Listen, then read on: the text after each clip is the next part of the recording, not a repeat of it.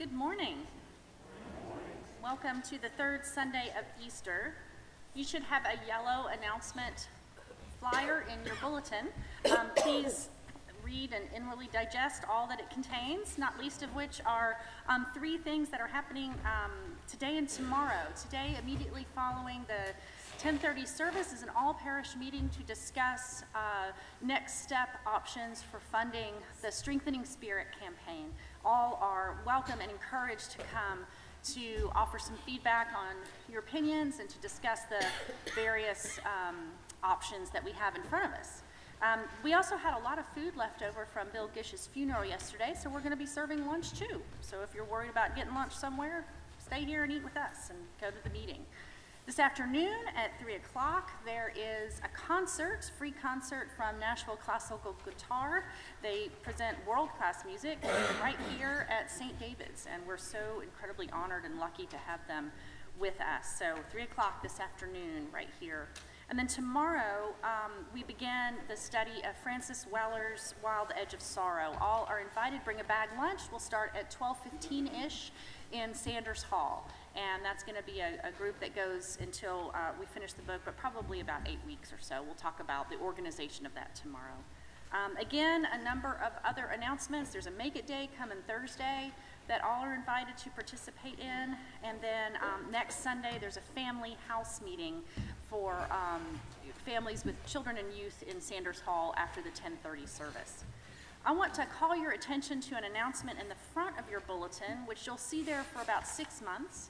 And it's about what came out of the House meeting reports regarding music and liturgy at St. David's. There were a number of very complimentary comments, as well as a number of comments where people were challenged by aspects of the liturgy. So the music and liturgy staff got together, discussed them, and talked about ways forward. And one of the ways that they talked about it was to try to get some feedback, specific feedbacks. If people said, I don't like the hymns, we need to know, like, why? What hymns? What is working and what's not? So to that end, there are these blue forms, which are in the narthex and in the hallway here, and some envelopes that are suggestion boxes. If you feel so moved over the next 6 months or so to fill one of these out, if there's a hymn that you particularly loved or a hymn that you particularly disliked, or was it meaningful for you during the service, please take a second and write it down. There's some other options on here too, such as other suggestions for liturgies and things like that, so that the music staff can and the liturgy staff can get a greater sense of what is helping us to draw closer to God in this time together and what's not. And another thing that we talked about was introducing some education, some formation opportunity into the liturgy, and today presents us with one of those opportunities. I don't know if you all know this, but we use 5 different hymnals. The Episcopal Church has 5 different hymnals, in addition to 2 supplemental books that offer us choices for service music.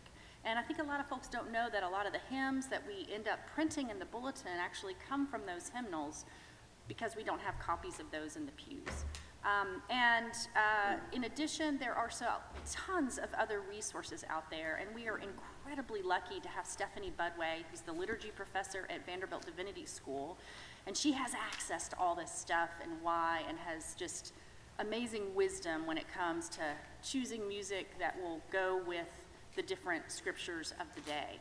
So this hymn, the sequence hymn today, is a particular one of those examples that she's brought to us, and I'm going to let her talk about that. So from here on out, you'll see some music moments, which might be little explanations of why we choose hymns for what day and what readings in the bulletin themselves. But we're going to have Stephanie introduce those as they come along. It won't be every Sunday, but as they come along. Steph, thanks. Good morning, everyone, the voice from above. So just a little word on the sequence hymn, which is Daylight Fades. And there's a little blurb in the bulletin that talks about why I've chosen this particular hymn today, the relationship with our gospel text. But this particular hymn was written by a dear friend and mentor of mine, Peter Scagnelli. And this hymn comes from his 2017 collection, This Day of God. As Reverend Carolyn mentioned, we have our hymnal that's in the pew racks. We have other hymnals that I'm going to discuss in the Wild Onion. And we also use hymns that come from beyond our hymnals. There's a great wealth of hymns out there, such as Peter's hymn here. And we're just grateful to be able to print them in the bulletin so you can have a diversity of hymns that speak to our congregational song. So I really invite you to take time with this hymn. Maybe take the bulletin home and read through the text and pray with it. It's an extremely powerful text. I actually posted it on Facebook and everyone was just like, wow, this is an amazing, gorgeous, beautiful hymn. So I invite you to take it home and pray with it, and to remember that the texts that we sing are also prayers that we sing, and so that you can take those hymns home with you and pray with them throughout the week. So I hope you'll pay special attention when we get to the sequence hymn. It's set to a beautiful, haunting Irish tune. So I hope that you enjoy singing that today. Thank you.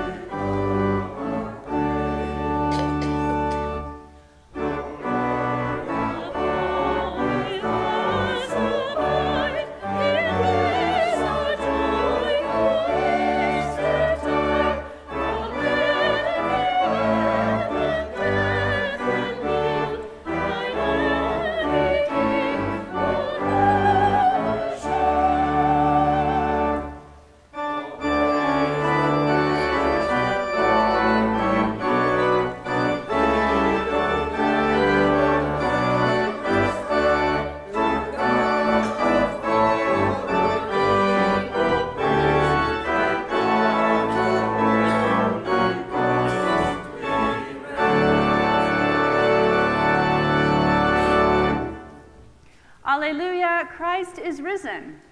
The Lord is risen indeed. Hallelujah.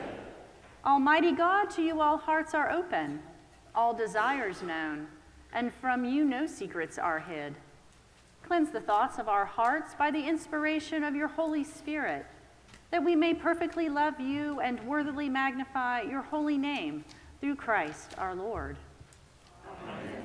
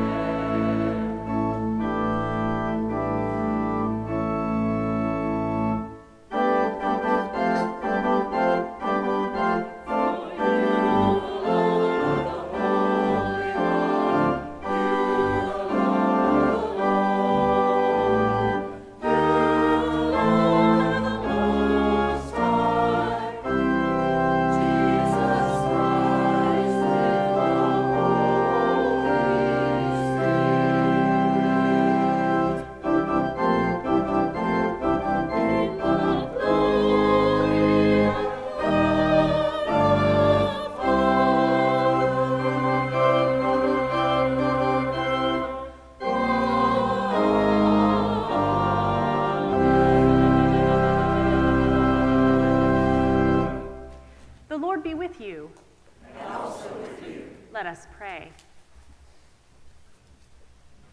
O God, whose blessed Son made himself known to his disciples in the breaking of bread, open the eyes of our faith that we may behold him in all his redeeming work, who lives and reigns with you in the Holy Spirit, one God, now and forever. Amen. Please be seated.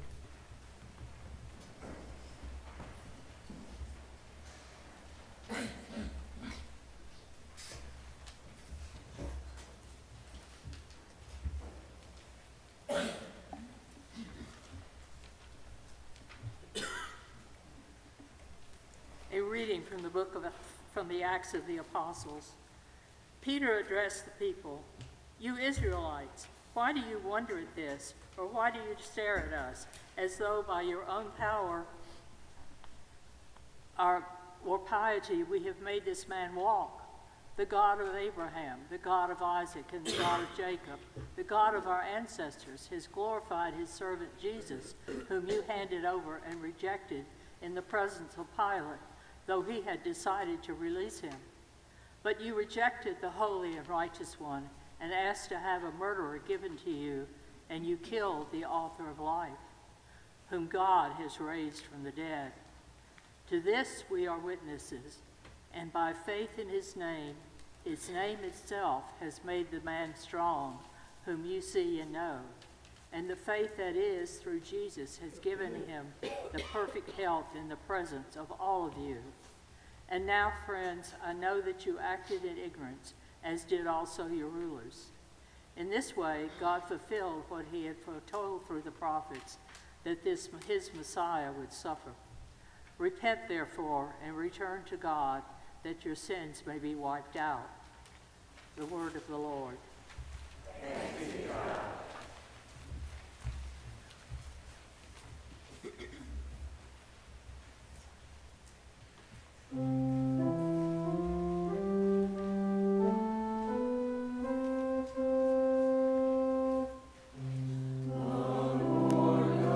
Wonders for your faithful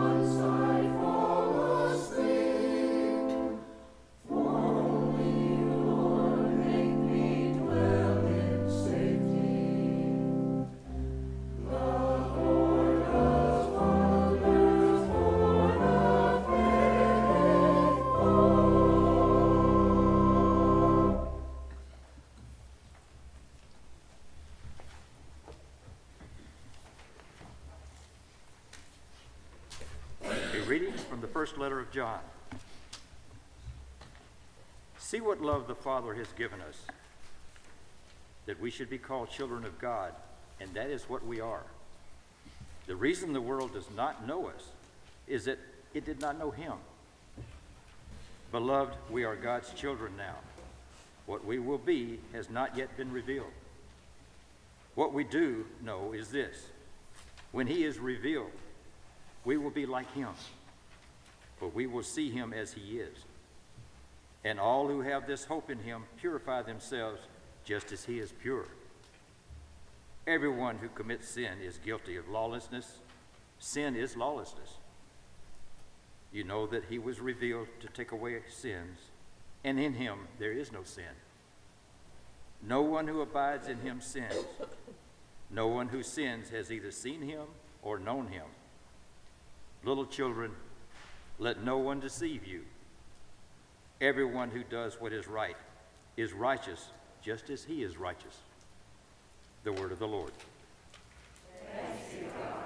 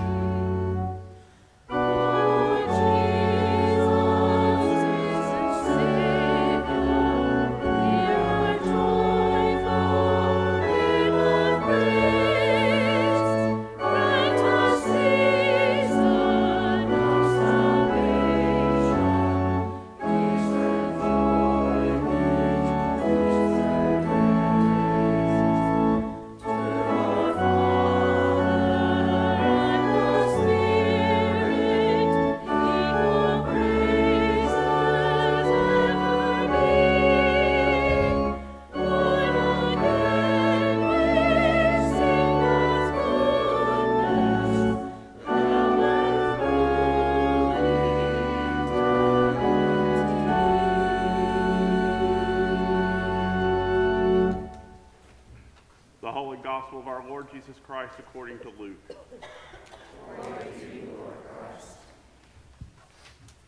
Jesus stood among the disciples and said to them, "Peace be with you." They were startled and terrified and thought that they were seeing a ghost. he said to them, "Why are you frightened, and why do doubts arise in your hearts? Look at my hands and my feet. See that it is I myself. Touch me and see, for a ghost does not have flesh and bones, as you see that I have." And when he had said this, he showed them his hands and his feet. While in their joy they were disbelieving and still wondering, he said to them, "Have you anything here to eat?"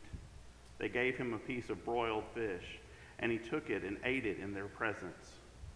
Then he said to them, "These are my words that I spoke to you while I was still with you, that everything written about me in the law of Moses, the prophets, and the Psalms must be fulfilled." Then he opened their minds to understanding the scripture, and he said to them, "Thus it is written, that the Messiah is to suffer and to rise from the dead on the third day, and that repentance and forgiveness of sins is to be proclaimed in his name to all nations, beginning from Jerusalem. You are witnesses of these things." The gospel of the Lord. Praise to you, Lord Christ.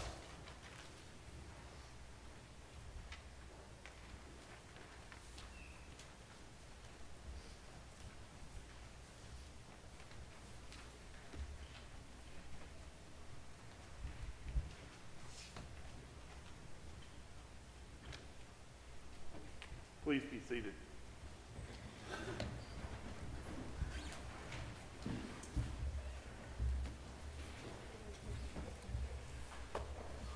I read quite a bit to prepare for today, and most of what I read, I simply could not wrap my mind around.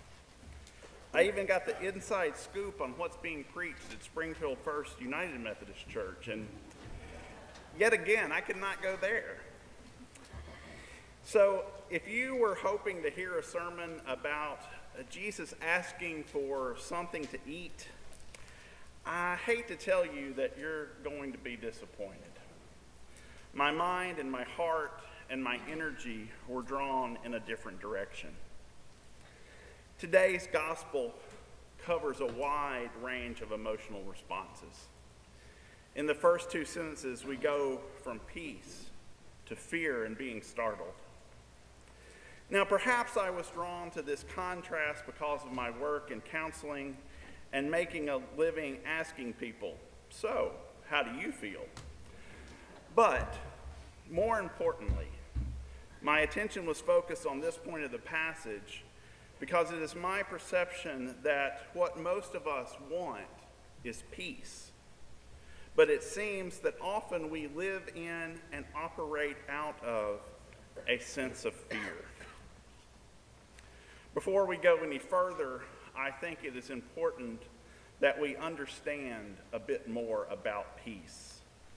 "Peace be with you," Jesus said to his disciples. This is how many of us will address each other when we exchange the peace in a few moments in the middle of our service. But do we really understand peace? Peace is one of those words that seems to have lost some of its meaning through translation. Peace in this sense is far more than the absence of conflict. It's more than the peaceful, easy feeling that the Eagles sang about in 1972. And it's even more than the opposite of war. The Hebrew word shalom has been reduced in popular usage almost like aloha, to a simple greeting and farewell. Peace in today's passage is much more like the peace we read about in John when Jesus promises the Holy Spirit to be with the disciples. There he says, "Peace I leave with you, my peace I give you. I do not give to you as the world gives. Do not let your hearts be troubled, and do not be afraid." This peace is the feeling that all is well with the world. All is just, all is fair, all is the way God means for it to be.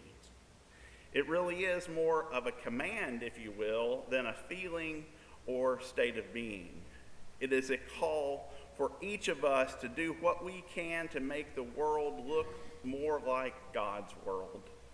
It is a call for us to strive to create the kingdom of God here and now, rather than to bow to the societal and political forces. Last week, we read that the disciples were behind locked doors because they feared the Jews. In today's account of Jesus appearing to them after his resurrection, they are described as startled and terrified. Now, Jesus asked them why they responded in such a way, but I get it. I would be startled and terrified too. Imagine how you would feel if you had just buried your friend, and a few days later, while you and your closest companions were together grieving and trying to support one another, and your friend suddenly appeared. Startled and terrified seem to be spot on. There are two questions that I think arise for us as we consider this passage. The first is, what do we fear? And the second is, why do we fear?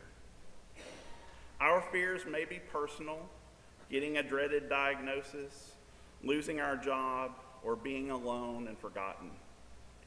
Our fear may be much bigger, like national security, and the threat of something that would disrupt life as we know it and expect it to be. Fear can be paralyzing at times. Remember, in 1933, Franklin Delano Roosevelt stated in his first inaugural address that we have nothing to fear but fear itself. This is true in a biblical sense. When we are held captive by our fear, we cannot bear witness to the great joy of Easter. The hymn, "He is Risen," was an earworm for me this week as I was writing this, so I want to share the text out of our hymnal here with you now, and our children's choir will sing a version of this a little later. Christ is risen, Christ is risen. Tell it out with a joyful voice. Christ has burst the 3 days' prison. Let the whole wide earth rejoice. Death is conquered, we are free. Christ has won the victory. Come, you sad and fearful hearted, with glad smile and radiant brow. Death's dark shadows have departed. All our woes are over now. Through the passion that he bore, sin and pain have power no more. Come with high and holy hymning, chant our Lord's triumphant might. Not one gloomy cloud is dimming that bright, glorious morning light, breaking o'er the purple east, symbol of our Easter feast. Christ is risen, and has opened heaven's gate. We are free from evil's prison, risen to a holier state, and a brighter Easter beam on our longing eyes shall stream. What a glorious picture of peace this hymn presents that we need to tell out with a powerful voice.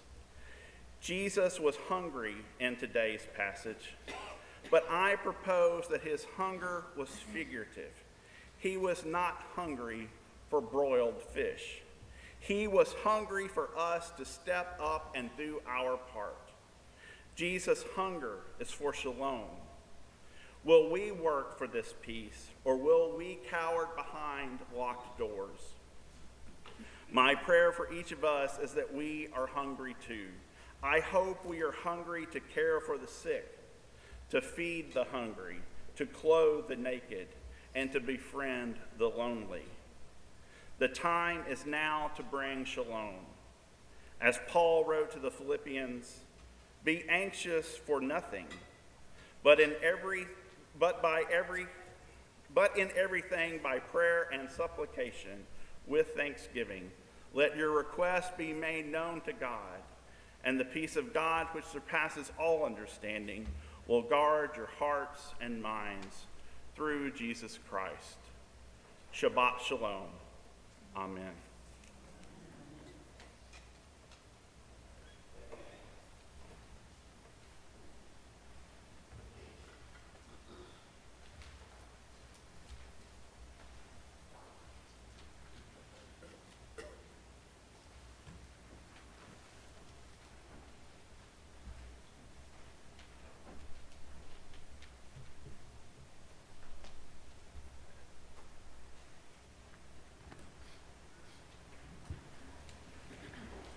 We believe in one God, Father, the Almighty,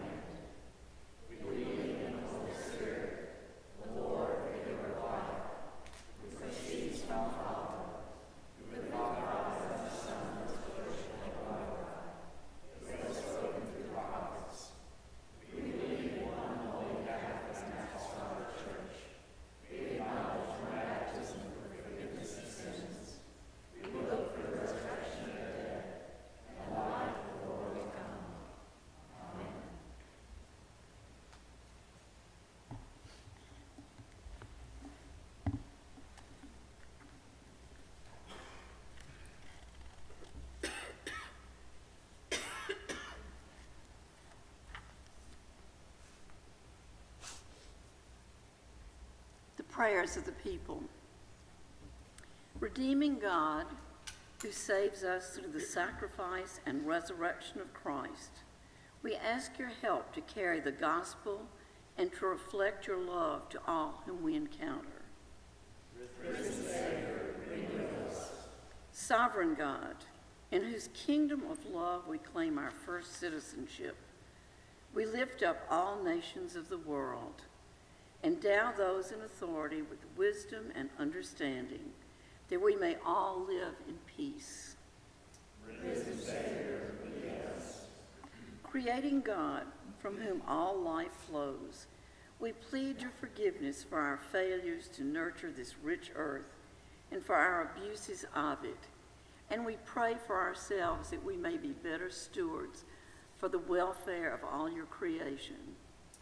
Risen Savior, guide us.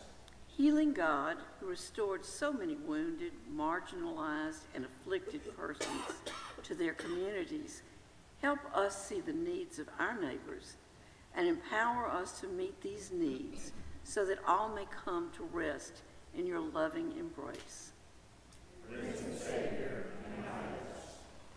God of good news, who transform futures through your healing, for peace in the Middle East and Ukraine, Ron, Bill, Will, Sam, Tim, Jean, John, the Seaver family, Charles.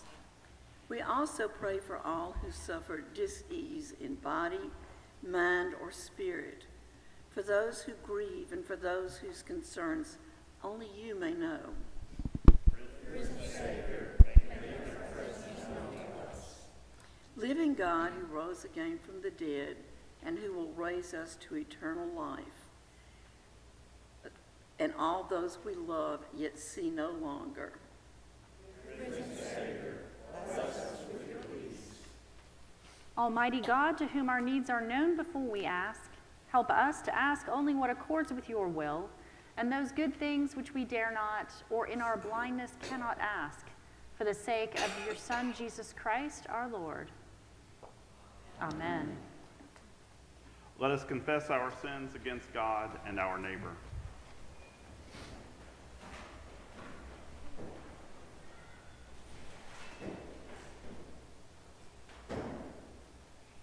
Most merciful God, we confess that we have sinned against you in thought, word, and deed, by what we have done and by what we have left undone. We have not loved you with our whole heart. We have not loved our neighbors as ourselves. We are truly sorry and we come to repent. For the sake of your Son, Jesus Christ, have mercy on us and forgive us, that we may delight in your will and walk in your ways, to the glory of your name. Amen. Almighty God, have mercy on you, forgive you all your sins through our Lord Jesus Christ, strengthen you in all goodness, and by the power of the Holy Spirit, keep you in eternal life. Amen. The peace of the Lord be always with you. And also with you.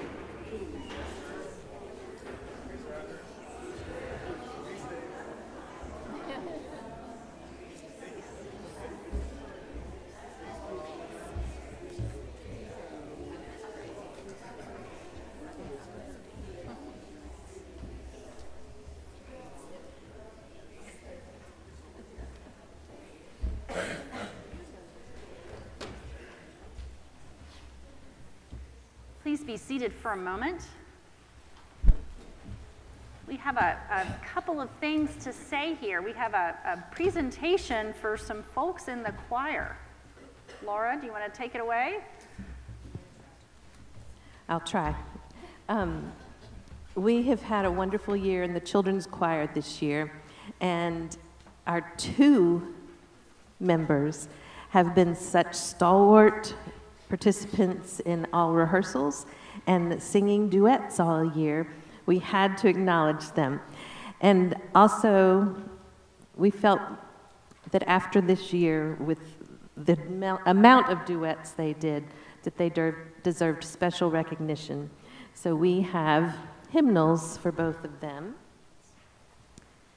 with an inscription that says, "In recognition of choir service, this hymnal is presented to Josie or Tom, St. David's Episcopal Church."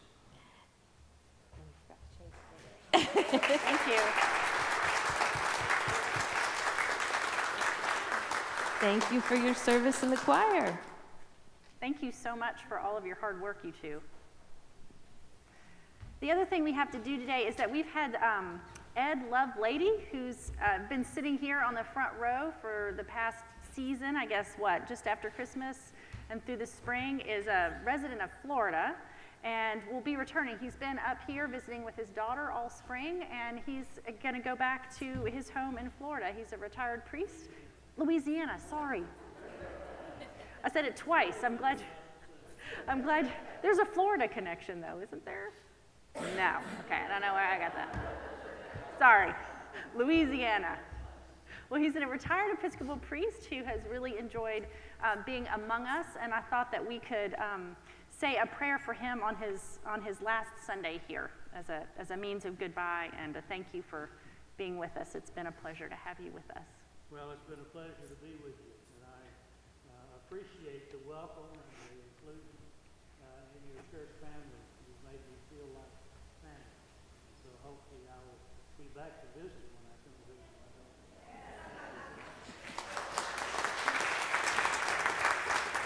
And his daughter just lives right over on Davidson, so that's why he was here with us. Well, let us pray. God, our Heavenly Father, whose glory fills the whole creation and whose presence we find everywhere we go, preserve those who travel, especially Bill, Ed. Help me, Lord. Surround him with your loving care. Protect him from every danger and bring him safely to his journey's end. Through Jesus Christ, our Lord. Amen. Thank you. I don't know where Bill came from. Thank right. you. Let us walk in love as Christ loved us and gave himself a perfect offering and sacrifice to God.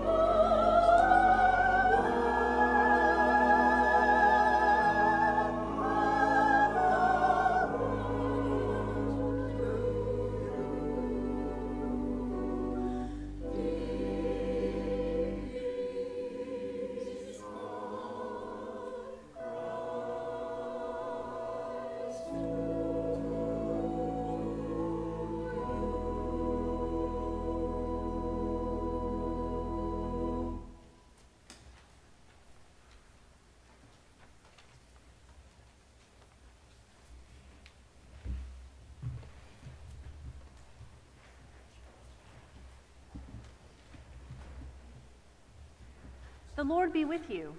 And also with you. Lift up your hearts. Let us give thanks to the Lord our God. It is truly right to glorify you, Father, and to give you thanks. For you alone are God, living and true, dwelling in light and accessible from before time and forever. Fountain of life and source of all goodness, you made all things and filled them with your blessing. You created them to rejoice in the splendor of your radiance. Countless throngs of angels stand before you to serve you night and day, and beholding the glory of your presence, they offer you unceasing praise. Joining with them and giving voice to every creature under heaven, we acclaim you and glorify your name as we sing.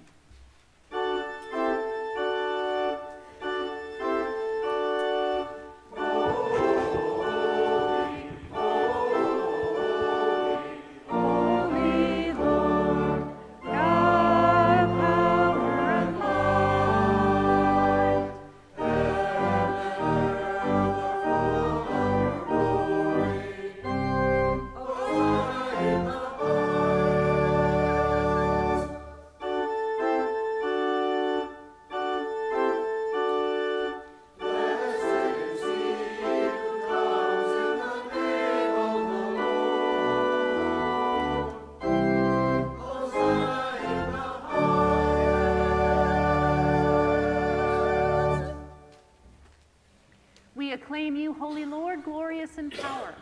Your mighty works reveal your wisdom and love. You formed us in your own image and giving the whole world into our care so that in obedience to you, our Creator, we might rule and serve all your creatures. When our disobedience took us far from you, you did not abandon us to power of death. In your mercy, you came to our help, so that in seeking you, we might find you.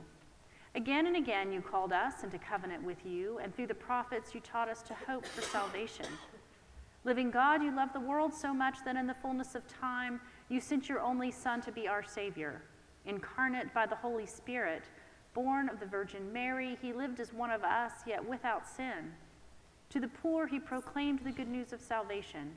To prisoners, freedom. To the sorrowful, joy. To fulfill your purpose, he gave himself up to death and, rising from the grave, destroyed death and made the whole creation new.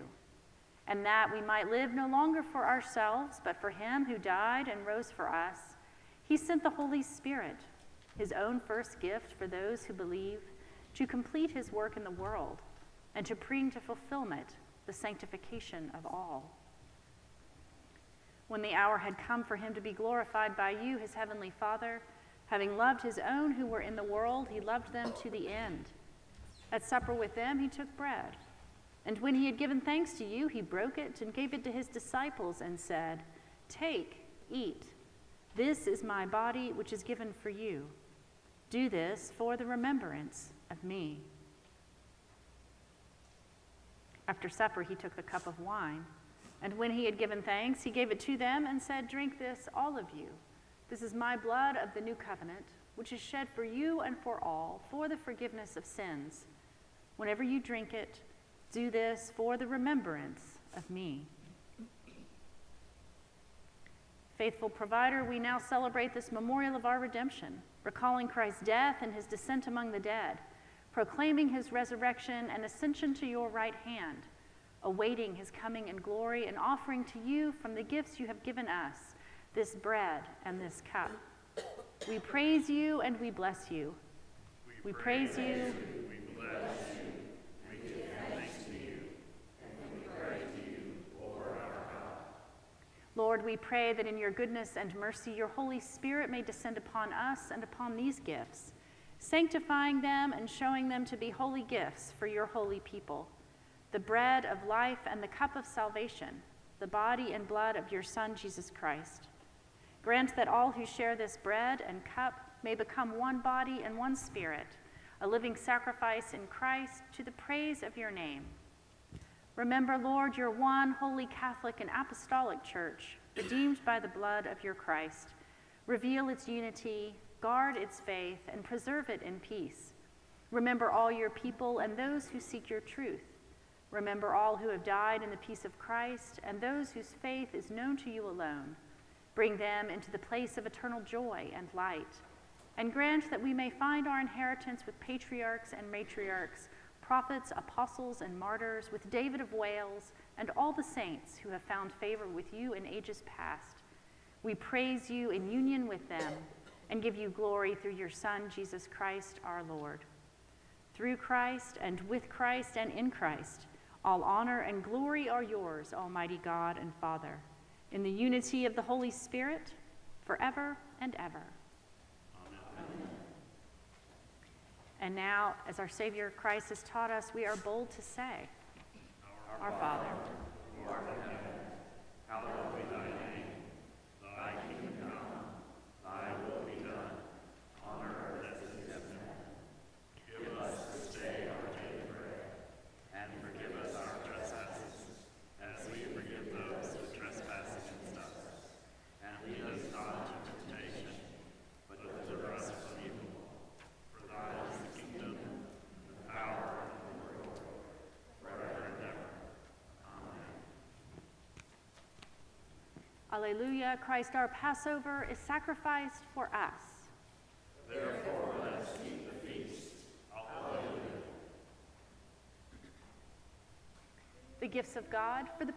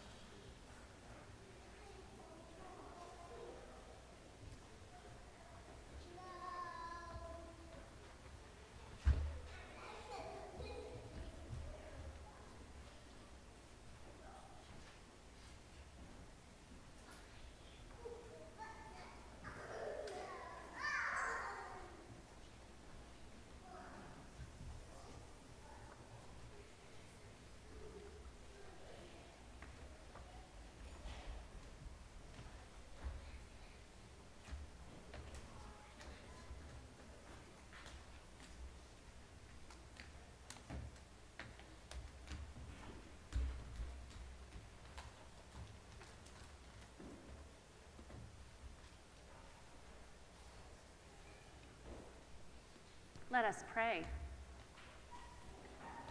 Almighty and ever-living God, we thank you for feeding us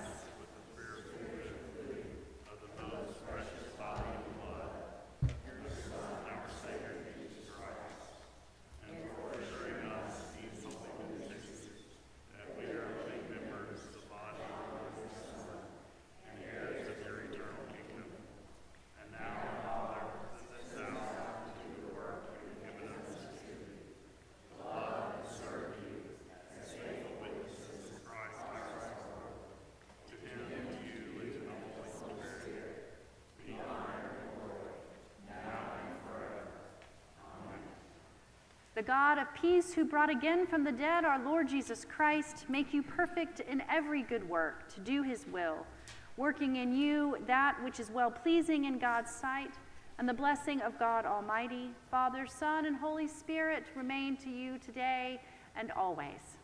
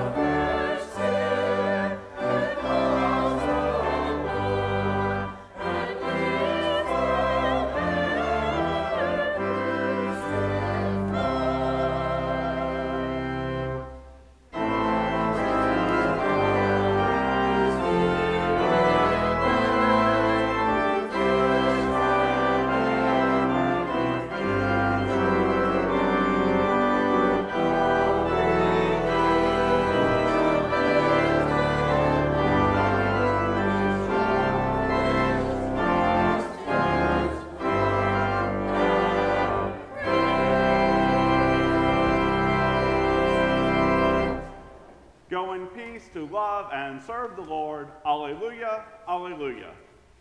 Thanks be to God. Alleluia.